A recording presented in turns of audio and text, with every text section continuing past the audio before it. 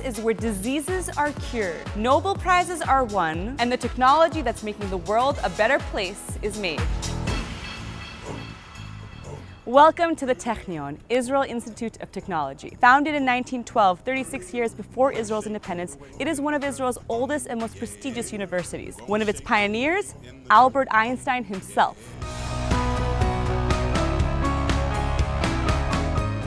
Three Technion professors have won the Nobel Prize in chemistry. Dan Shechtman discovered something thought impossible, a quasi-crystal. My research is centered on the structure and properties of metallic materials. Over the years, I have been developing different metallic alloys, and in recent years, magnesium alloys. In the future, we use the wonderful alloys that we have developed over the years and 3D print them to form useful structures. Avram Hershko and Aaron Shechanover discovered the control mechanism of the protein in the cell, which is a huge leap for cancer treatment research. I hope that in the future we shall see also drugs to combat other diseases like Alzheimer's and other neurodegenerative diseases. Professor Shulamit Levenberg is pioneering stem cell research here at the Technion. We try to engineer pieces of tissues in the lab, and these pieces of tissue can then be implanted to repair or replace damaged tissues. In the future, we plan to take tissue engineering to its next level. We established the bioprinting center, and we can now print biomaterial and cells to build tissue that can be personalized and large-scale tissue, complex tissue.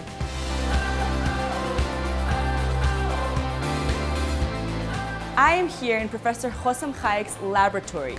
He has developed nanos, which, upon sampling a patient's breath, can diagnose up to 17 different diseases.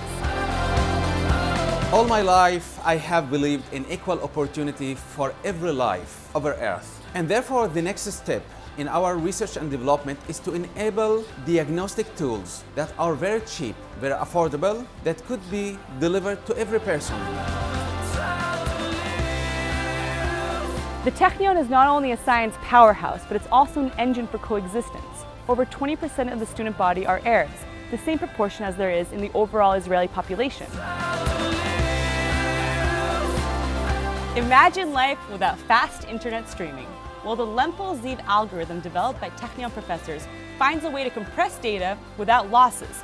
Now that's important when you're streaming your favorite TV show. For over a century at the Technion, people from all over Israel, all over the world, have joined forces to solve some of humanity's greatest problems. If you care, share.